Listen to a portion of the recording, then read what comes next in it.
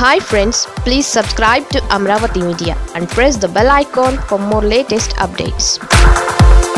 కర్నూలులో హడావిడి జగన్ అక్కడ ఏం చేయబోతున్నారు? ఆంధ్రప్రదేశ్లో రాజకీయాలు రోజురోజుకు మారిపోతున్నాయి. రాజధాని అమరావతిని ఏర్పాటు చేసి అక్కడ ప్రస్తుతం సచివాలయం, సెక్రటేరియట్, హైకోర్టును ఏర్పాటు చేశారు. అక్కడి నుంచే ప్రస్తుతం సాధారణ పరిపాలన, కోర్టు వ్యవహారాలు నడుస్తున్నాయి.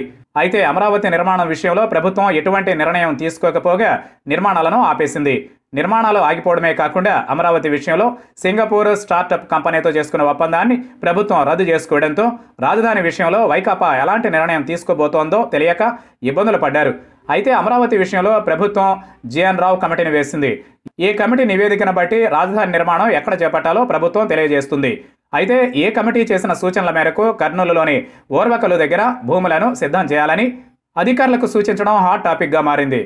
ఓర్వకల్లు ఎయిర్పోర్టును ఆధునీకరించాలని, ఎయిర్పోర్టుకు దగ్గరలో అందుబాటులో ఉన్న భూములను సిద్ధం చేయాలని అధికారులకు సూచించడంతో రాజధాని మారబోతుందా అనే డౌట్ ఏర్పడింది.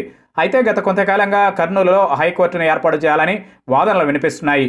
హైకోర్టును కర్నూలులో ఏర్పాటు చేయకుంటే ఉద్యమం చేస్తామని ఇప్పటికే చాలామంది బయటకు వచ్చారు. బహుశా వాటిని దృష్టిలో పెట్టుకుని కర్నూలులో హైకోర్టును ఏర్పాటు చేయబోతున్నారా అన్నది చూడాలి. ఒకవేళ కర్నూలులో హైకోర్టు ఏర్పాటు చేస్తే రాజధాని ఎక్కడుంటుంది? అమరావతిలోనే రాజధాని ఉంటుందా, లేదంటే అక్కడ నుంచి మారుస్తారా? జిఎన్ రావు కమిటీ ప్రస్తుతం కర్నూలులో పర్యటిస్తోంది. కలెక్టర్, ఎస్పీతో సమావేశమయ్యారు. ఈ సమావేశంలో దీనిపై చర్చకు వచ్చింది.